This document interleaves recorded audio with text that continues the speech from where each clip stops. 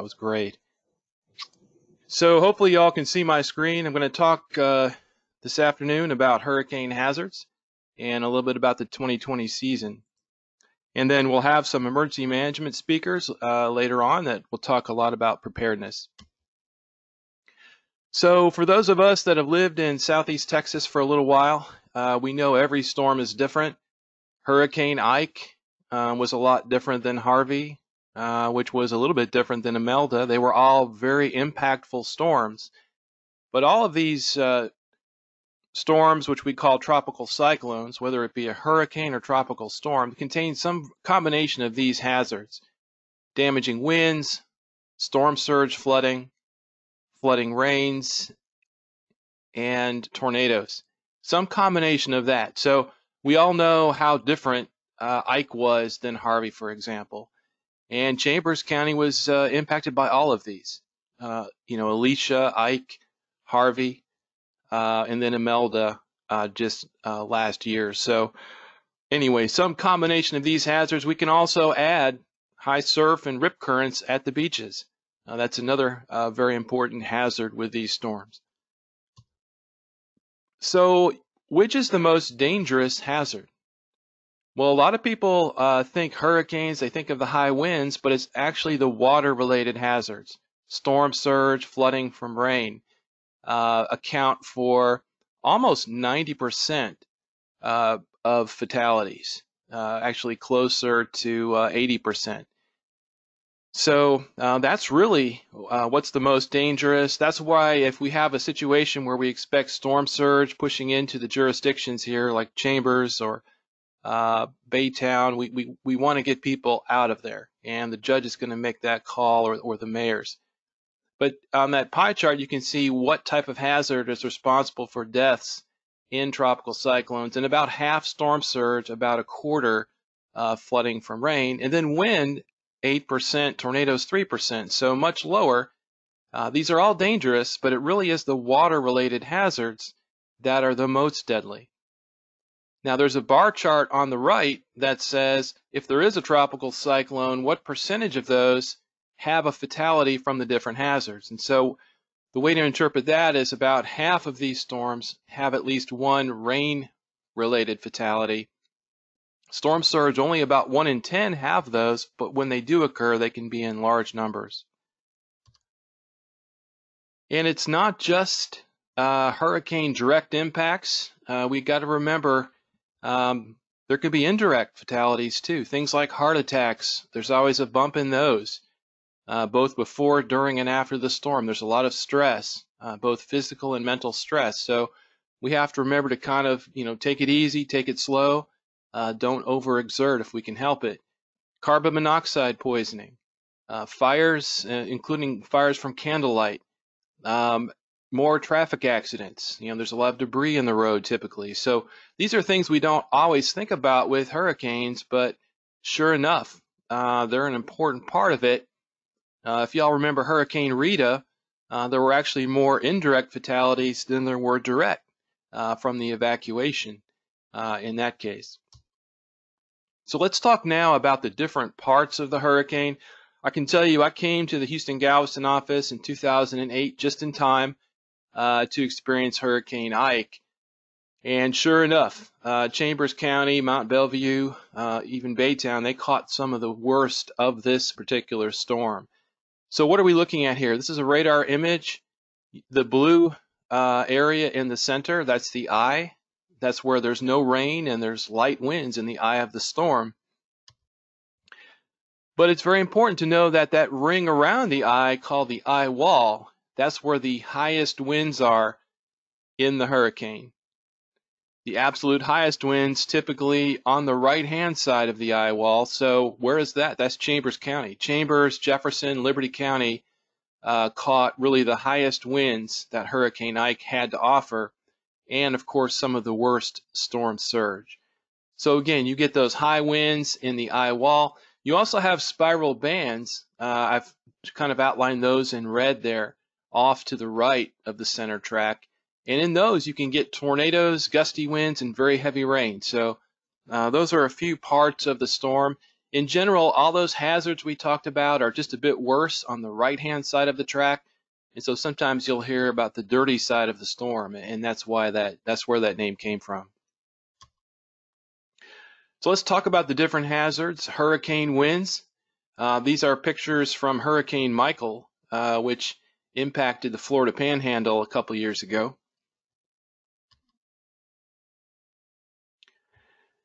We rate the wind part of the storm using something called the Saffir-Simpson Hurricane Wind Scale. So you hear this on the news, what category is the storm? Is it a 1, 2, 3, 4, 5?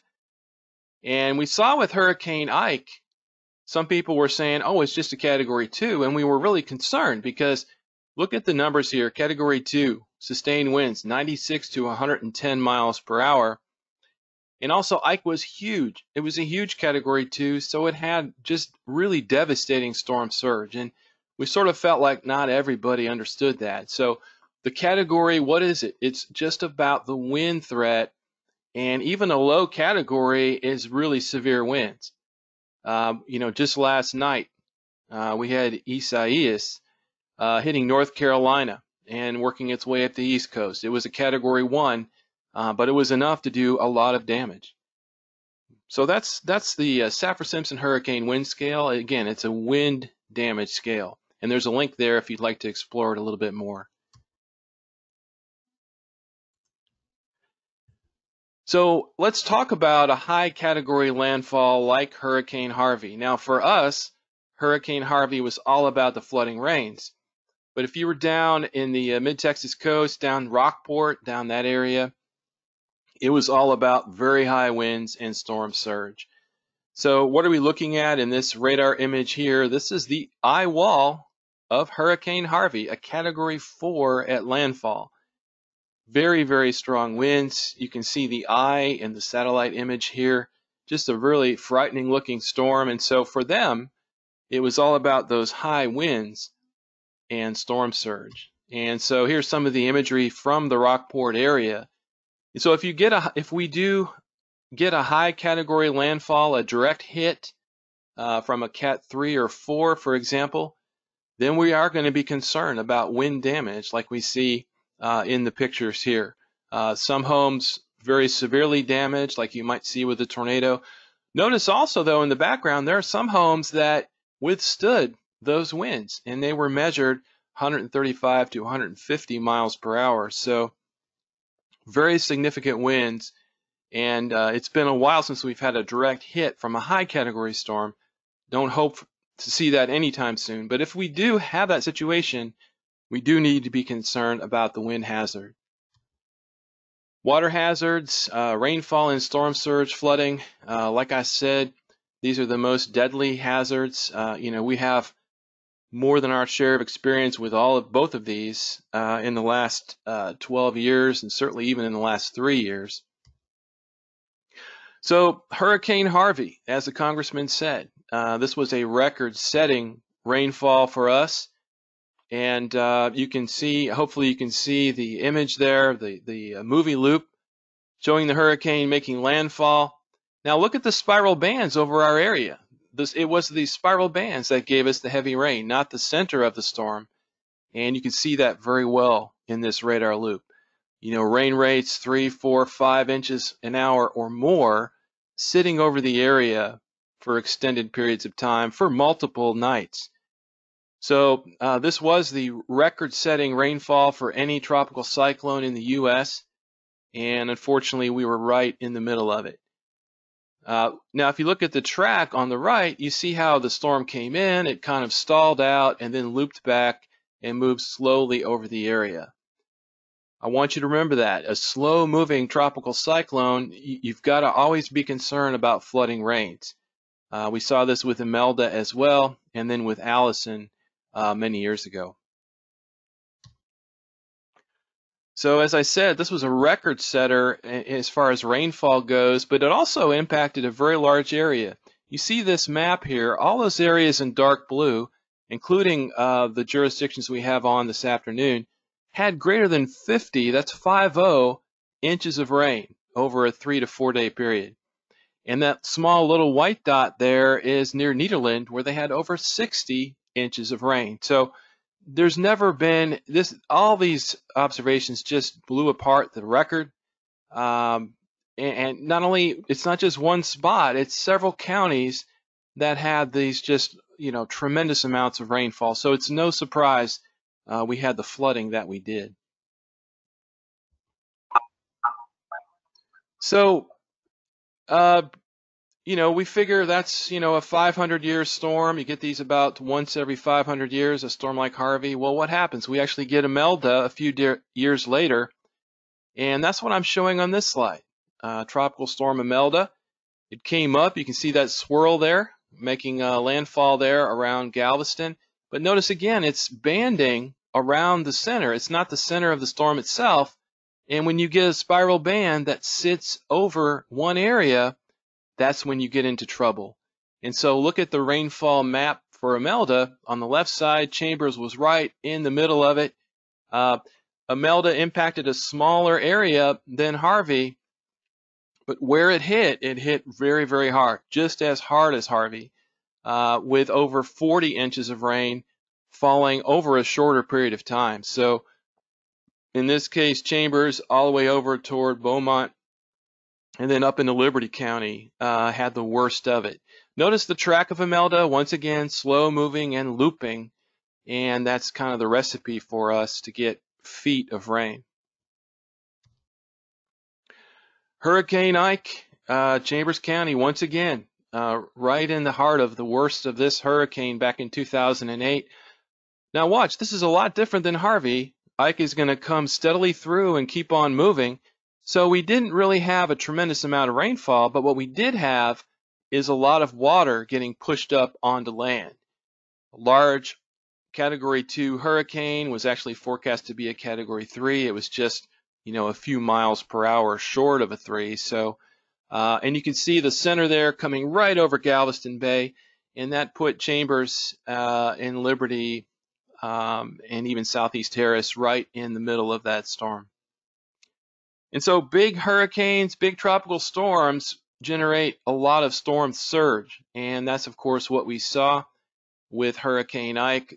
Here are some photographs from Galveston. Notice the big surf being created by the storm as it's approaching the coast, hitting the seawall there. I want you to look at the lower left there. That's an important photograph. This is about 12 hours before the winds started to pick up. But by then, the water had already risen so much that people on Bolivar could not get out.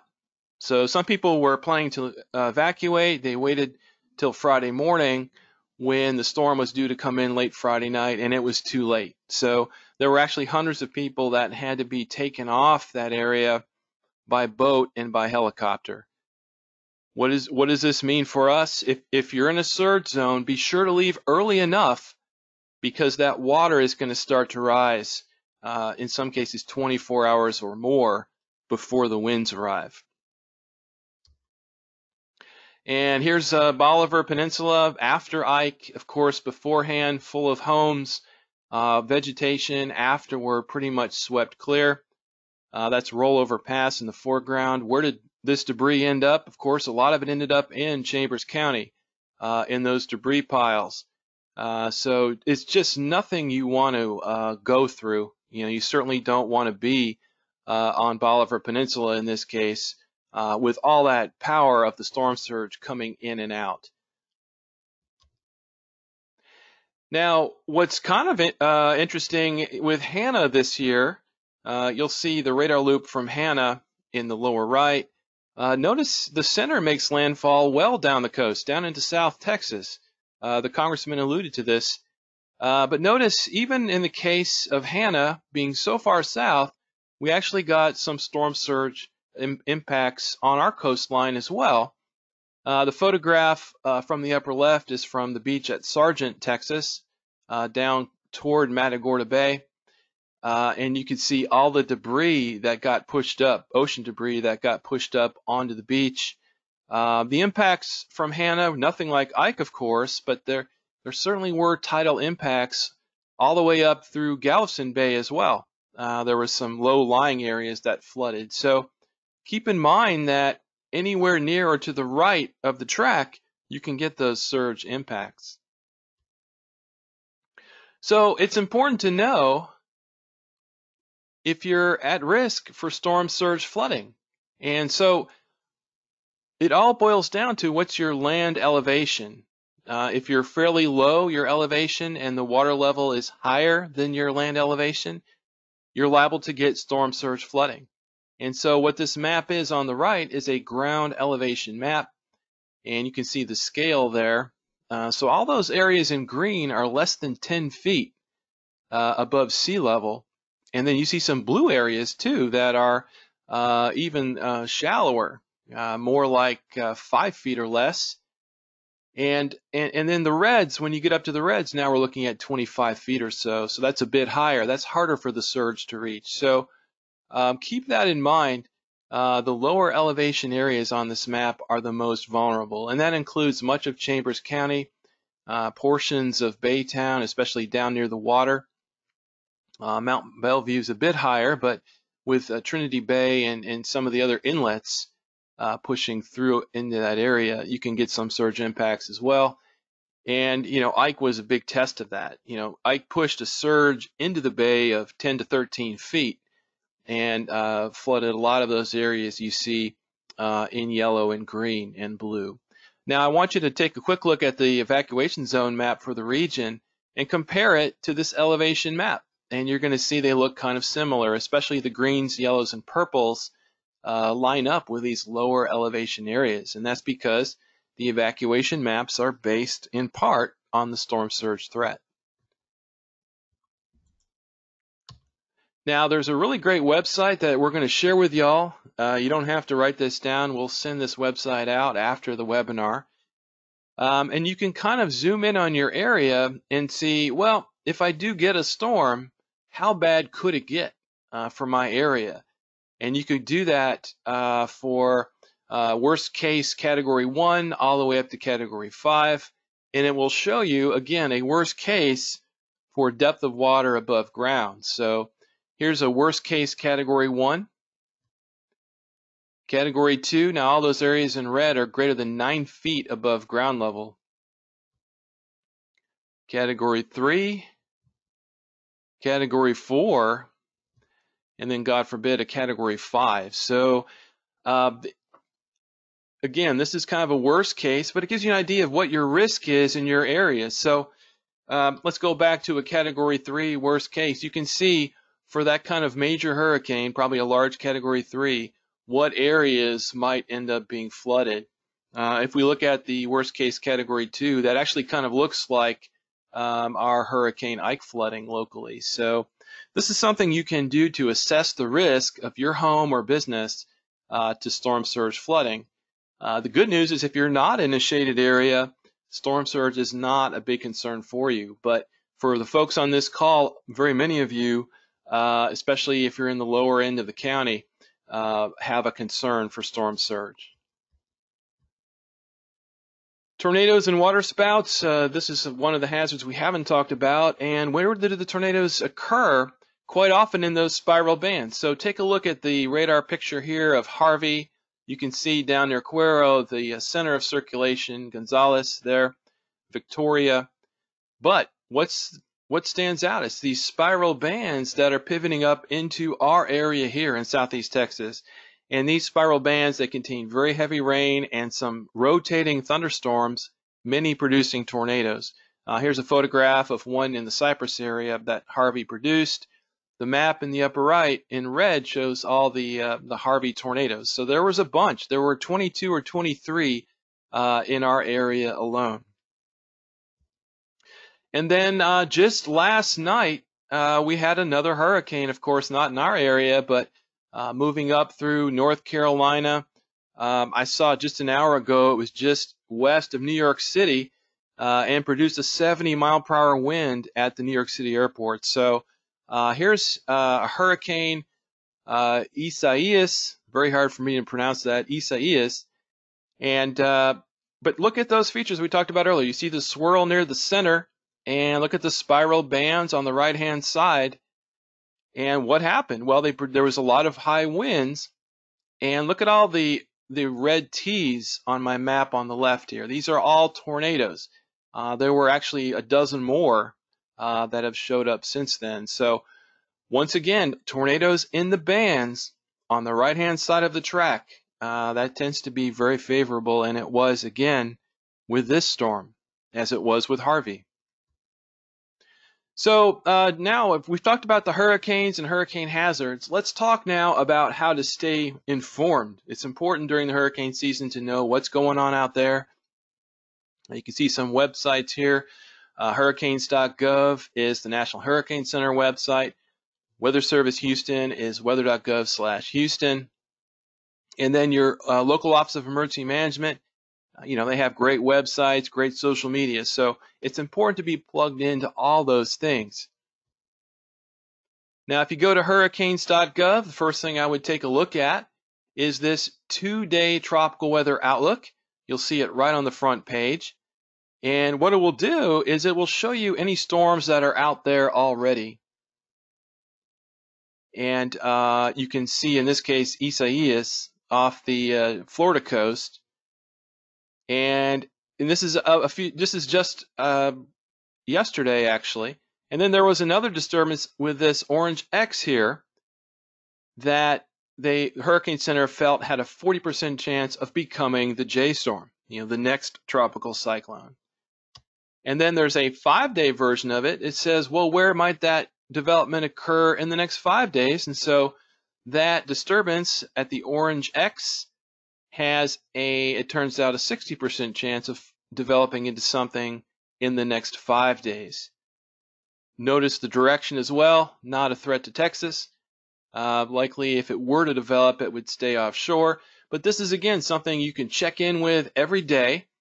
Just imagine if this development area were over the Gulf, then we would really want to sit up and take notice because we may have something develop close to our coastline.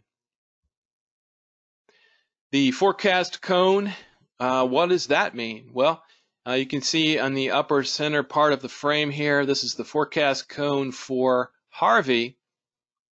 And what it means is the center should track within that cone 2/3 of the time.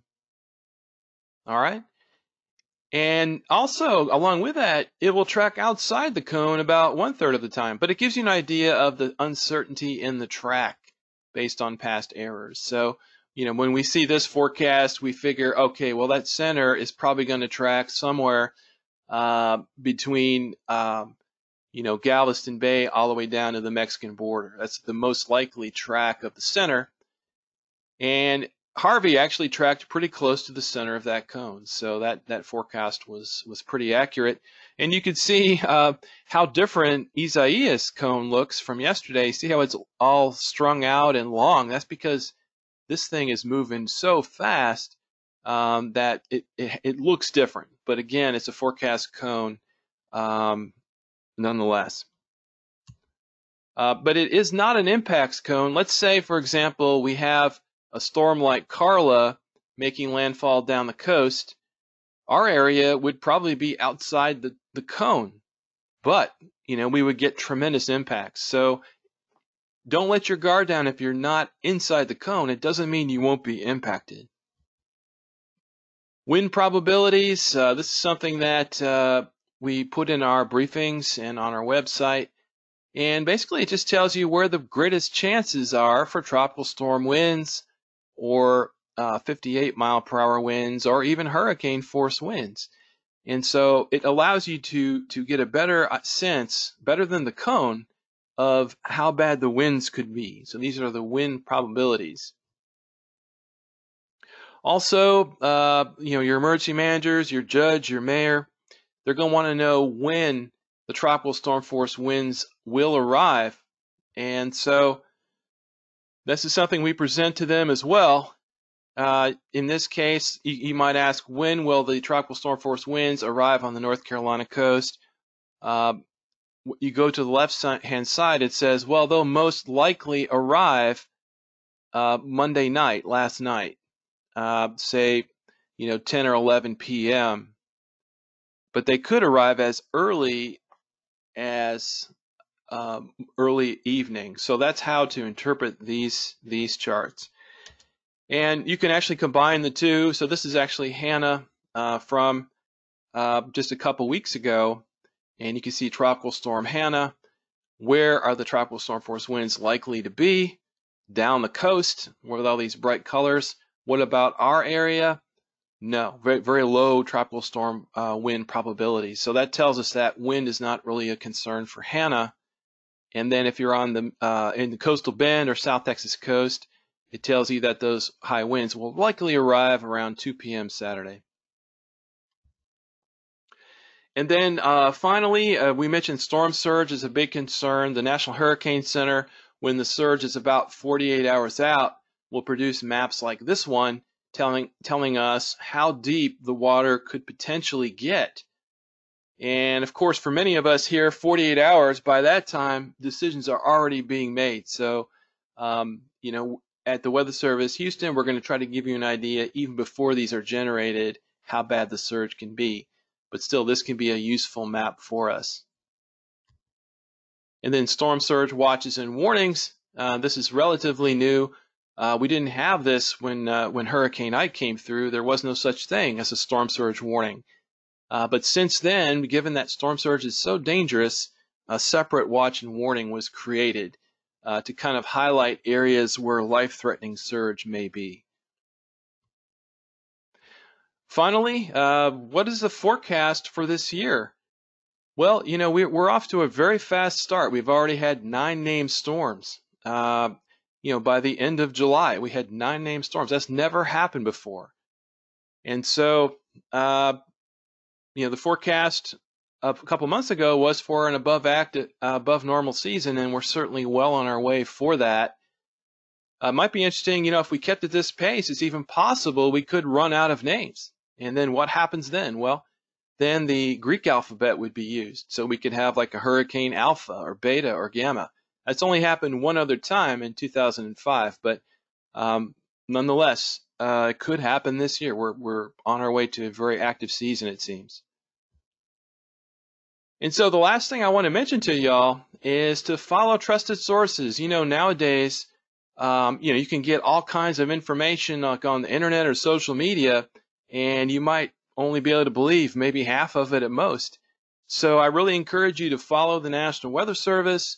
The local stations do a good job as far as the weather, and also your Office of Emergency Management for your jurisdiction. They're going to give you the best kind of advice from trusted sources. And we do have a hurricane guide with a lot more information that's linked here, and we will send you all that link after the presentations. So I think that's all I have. I think what I would like to do is take questions at the end. And for now, I'm going to turn it over to Baytown and Jamie Galloway, and he's going to become the presenter and talk a little bit about preparedness. Okay, I'm going to actually, all right, I see what's going on. I'm going to make, I'll make Ryan the presenter because I think Jamie's connected by audio only. Correct. That's correct, Dan. I can hear you and I can see the screen, but I could not log in as an organizer. All right, so Ryan, you're now you've got the controls. There you go. Yep, and we'll go ahead and start with the emergency management. Thank y'all. All right, thanks. I'm Jamie Galloway. I'm the emergency management coordinator for the city of Baytown. With me in our room is David Alameda, our deputy emergency management coordinator, and we'll talk a little bit about COVID-19 and hurricane season. It's going to be a lot different, and we'll talk mostly on the first slide about evacuation. And I know some of the other jurisdictions have things in their presentations about evacuation too. Next slide, Ryan.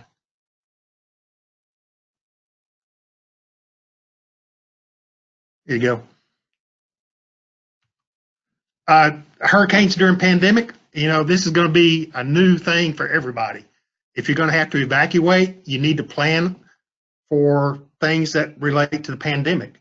Add to your hurricane kits, masks or face coverings, gloves, hand sanitizer, if you can, disinfectant wipes, and thermometers to your emergency kits. You're going to need to update your evacuation and transportation plans to include more time, and plan for any place you may stop that you're going to have to social distance. Now, some people may be have a designated place they're going to. You need to look at that ahead of time and see what kind of maybe local orders they have in place for social distancing, mask, and those type of things. And plan extra time. I couldn't tell you how much more time. My suggestion is up to 12 hours more than you normally would use. Elderly folks and any vulnerable population, help them get food, medicine, medical supplies, and any evacuation assistance. And we'll talk about the state program in a little bit. Identify a safe place to evacuate outside the hurricane prone areas to limit the need for shelters. We've been on calls with the state, the mass care coordinator, about the way some of this is going to be done. In the past, everybody went to, if you were on an embarkation hub, you got on a bus and you went to a shelter area, they would put you in a shelter at that location. The state is looking at other options this time, maybe using college dorms, using campgrounds, using hotels as part of the sheltering operation this go round. I know they ran some tests with the Red Cross during the Onalaska tornadoes to see how that worked. The feeding would be different. There wouldn't be any congregate feeding or buffet type lines. Everything would be separate.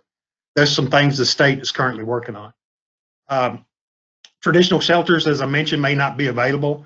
The state's looking at a lot of different things. We're looking at some things locally, hotels, motels, dorms to limit exposure. And as you know, it's getting out of the surge-prone area and the high wind area is the reason we evacuate here. But with Hurricane Harvey, we really weren't affected by the surge or by the winds. We had rain, and that created what was needed as a flood shelter. And we've already taken some precautions here in the city and looked at our sheltering plans for those type of things. We were looking at it during Hurricane.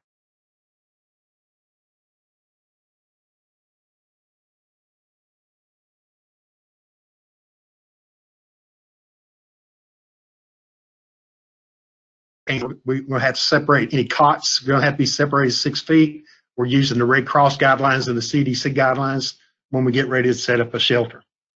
I mentioned the local public health control measures in place. I travel. I've got a place up in the hill country, and I look before I go up there, because if I stop in Travis County or Bastrop County or Hayes County, they all have different orders in place than we do here in Harris and Chambers County. Be doing health screenings and temperature checks. We'll do that for sheltering operations in the here and now. When we get ready to, if we have a mass evacuation, we operating our embarkation hub here in Baytown, where we bring the state buses in to evacuate folks. We will do a screening there. We'll do temperature checks and go through that process that the state and the CDC and the Red Cross has set up. If you're going to stay at home, take the time to strengthen your home from storms. I know Ryan's got a few slides in his presentation about doing things of that nature. Hey, next slide, Ryan.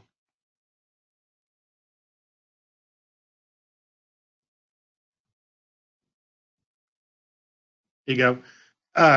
The state program, registering with STEER, it is a state of Texas Emergency Assistant Registry. Folks can register for that by calling 211 and giving them the information. This was a program that was set up a lot after Rita and enhanced after Hurricane Ike. For those who need assistance in evacuating hurricane areas. We have embarkation hubs that we'll set up. We'll have one here in Baytown on North Main Street at 2nd Baytown at the church there. Pasadena and a lot of the jurisdictions along that 225 corridor use the Pasadena Convention Center. And we request the buses in. We'll do that.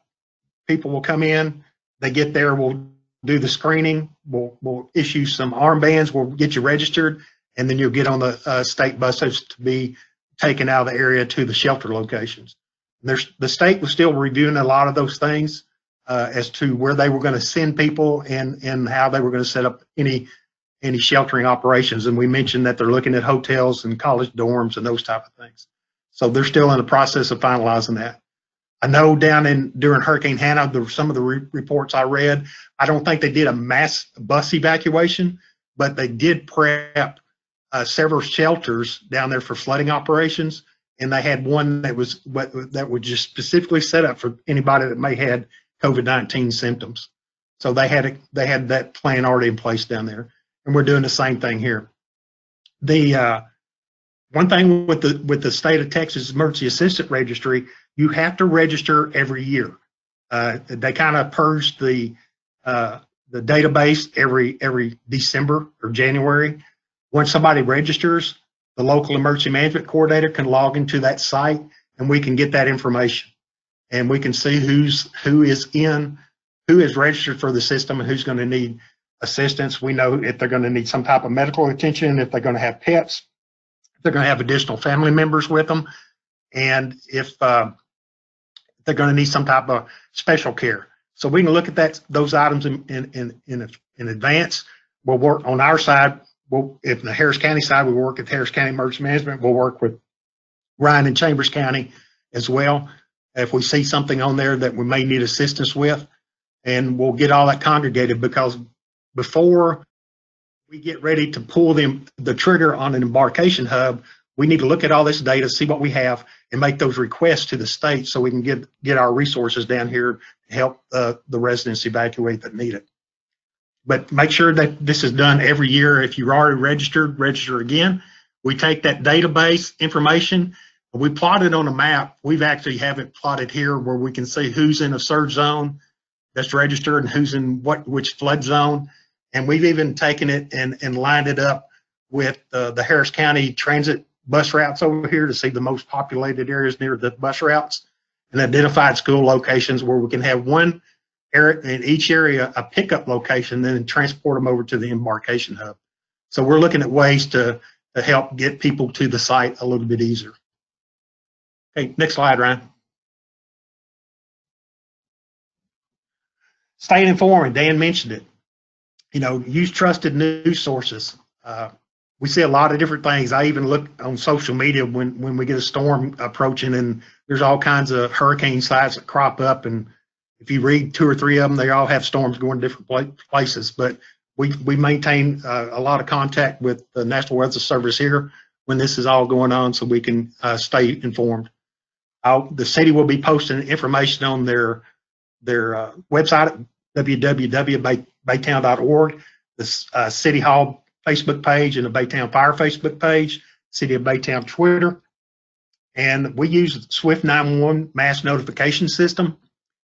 You can register by, if you're not already, Swift 911 to that number 99538, and you can receive text messages, emails, and phone calls on any information that's being pushed out.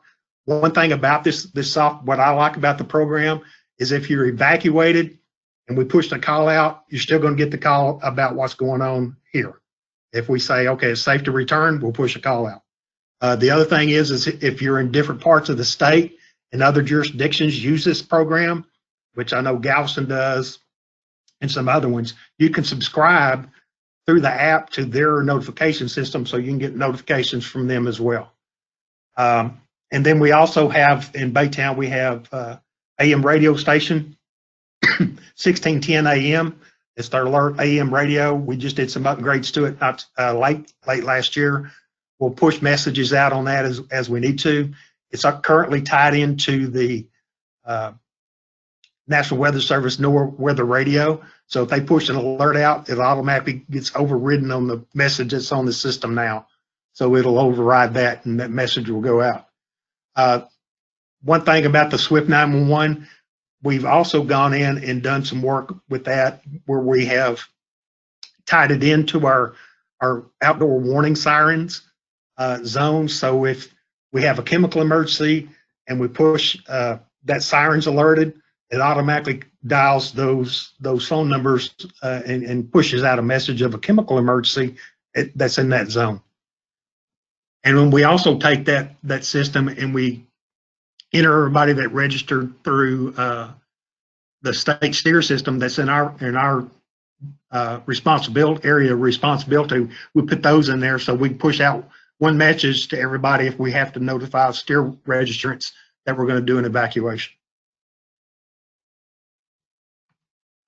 That's all I have, Ryan. And like Dan said, we'll hold questions till the end.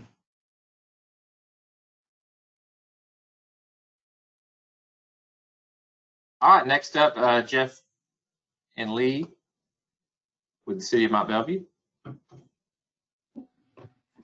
Thanks, Ryan. And thanks, Jamie. Just kind of reiterate what they were saying. I'll go through our information systems and what we've done for our city. But first off, my name is Lee Atchison. I'm the Director of Emergency Services for the City of Mont Belvieu, also serving as the EMC.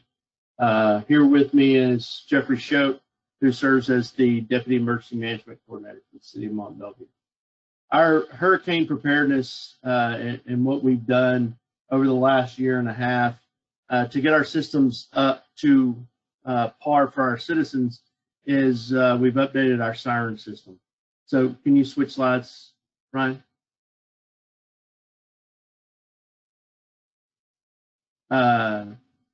We'll start with our Mont Belvieu info source, which is Enforce. If you take your phone, you can actually scan the app with your camera and it'll pop up. You can click on and register in the Mont Belvieu Enforce program. With the Mont Belvieu Enforce program, you receive the same notifications as you would in Baytown. Swift Reach or Swift 911, we operate under the new system, which is the RAVE system. They're all the same system, such as the county's system that they operate under in Chambers 1. It allows you to receive these notifications for evacuations, storm notifications, and even with industrial accidents, we can make notifications for shelter in place and things of that nature. Along the same lines, we worked really hard, especially our Deputy Emergency Management Coordinator this past year, to become storm ready. With the notification systems, we also have a weather station. We broadcast it on the city's Facebook page to where you can watch live satellites and live feed of our live camera at the intersection of Eagle Drive and 565. With that storm ready certification, it ensures through the National Weather Service that we've met certain criteria to make sure that we are getting our information pushed out to our citizens in a timely manner so they can make decisions for their family and themselves. Next slide, please. Additional location you can get from our city's Facebook page, the Mont Belvieu Fire Department or the Mont Belvieu Police Department's Facebook page. And it's about staying aware. Local news media, they'll have live radar. The National Weather Service, Dan, is real good about pushing information out to us so we can share that information with you timely. Next slide. We'll talk a little bit about our sirens. So also, over the past year, our sirens have been updated to where we receive automatic notifications, or our citizens can receive automatic notifications if you're within this zone. So as soon as a tornado warning is included in any portion of the zone, the sirens will automatically sound. We manually set as a test every Wednesday at 4 o'clock. However, in the event of inclement weather during that time period, we will not set the sirens off. We will leave it to ensure that if a tornado enters into that area or the watch enters warning, enters into that area, that our citizens be notified, as well as a Mont Belvieu Enforce push out and a Facebook push out by our PO, Brian Lincoln. Next. Some of the important numbers, of course, 911. Chief Galloway mentioned for Baytown, the STEER program, we want to ensure that everyone who needs to be registered is registered so we can make our decisions based off of your needs. Chambers County OEM, and of course, City of Mont Belvieu, fire and police, our non-emergency numbers. If you need additional assistance, you can call those as well. And that's pretty much all we have. We'll pass it on to Ryan at the county.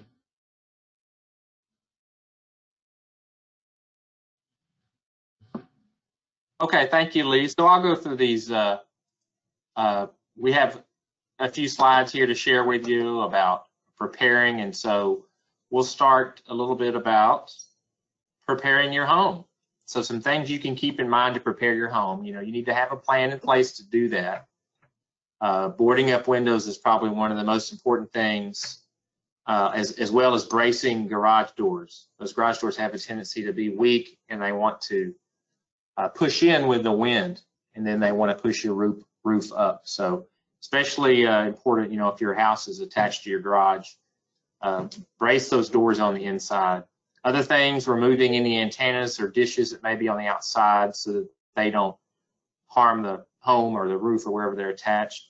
Also, if you, it's a good idea to turn off your gas, water, and electricity if you're going to be in a hard-hit area, or especially if you evacuate, so that if damage does occur, that and a gas line should rupture, you're not releasing that gas into the house. Trampolines, they become projectiles. It doesn't even have to be a hurricane. We've seen these with storms that were just wind generating events. Good idea to have those trampolines strapped down, as well as garbage cans, lawn furniture, kids' toys outside, anything that could blow away. An idea you could do with boats is you could place them near your home and fill them with water. Water is very heavy per gallon, and so it should keep that in place. Locking your windows and doors, and also don't forget your pets. Bring a kennel or leash with you if you're going to leave, so that wherever you end up, you can take care of your pet. Now we're going to go through a few evacuation tips. Keeping your vehicle in good repair with a full tank of fuel. Don't wait to the last minute. If you wait till they call an evacuation, then everyone's going to be trying to get fuel. So try to, when it's during hurricane season, try to keep your vehicles filled up. You also may want to check on those neighbors or friends who may have any type of needs. They could be transportation needs, it could be medical needs. Also prepare a kit to take with you, some necessary items. Maybe make a go bag where you can keep those things in there. And a warning for persons that live in mobile homes, trailers, or low-lying areas, they should leave early because you're more susceptible to the impact of the storm if you meet one of those criteria. Also, another suggestion, you could designate a meeting point for your family should you get separated. And if possible, have another form of communication, a radio, CB radio, a family walkie-talkie, or something like that. We found that during evacuations and storms, not only could things get damaged, but there are so many people using cell phones during the evacuations that all the circuits get tied up frequently, and sometimes it's hard to get through. That's why you should only use the cell phones for emergencies. Also, monitor your local radio and television stations who should be releasing information about the area. It's also a good idea to let someone else know where you're going. Also, don't take things with you don't need. So if you don't need to bring your boat with you, don't bring your boat. You know, take what you need, you and your family. One thing we saw during Rita is people were really loaded up with unnecessary items, and then it just congested the roadways even that much more. So something to keep in mind, if a mayor or county judge asks you to evacuate, there's a reason. It's because they think it's too dangerous to stay, and also resources may not be available to take care of you before, during, or immediately after the storm. So the storm is going to affect you, and the community is also going to affect phone lines. It's going to affect roadways. It's going to affect police, fire, EMS, sheriff's office from being able to get to you. And so they may not be able to get to you. It's not that we don't want to help. We may not be able to help because the storm may impact our facilities and infrastructure as well. And also remember that during the storm, when the wind reaches about 50 miles per hour or more, that those first responders are not allowed to respond because the wind can topple over their vehicles or blow them off the road, and they won't be able to get to you. So there is actually a point, if you stay, that 911 will not be able to respond to your location. Don't forget about your pets. Have a kennel, a muzzle, collar, leash, and food for your pet. And it's a good idea if you can take your pets with you. You should. They need to be cared for as well, and just remember to prepare for them. And this link down here at the bottom, www.randy.gov, they have a lot of information about preparing you and your family, items you can put together for a disaster kit, and so forth. It's a lot of information there that's prepared. And we have public notification systems like Baytown and Mont Belvieu. Please register with ours if you live in the county. You go to our emergency management page and you click on this symbol that says Chambers Warns, and it will guide you how to register your cell phone and your email. With so many persons, myself included, moving away from land-based lines at their home and their family have cell phones, it's important that people like us register with this so that the system knows to dial you, because we won't call your cell phone unless you've registered with it specifically. And Dan, back to you. All right. You want to do some Q&A?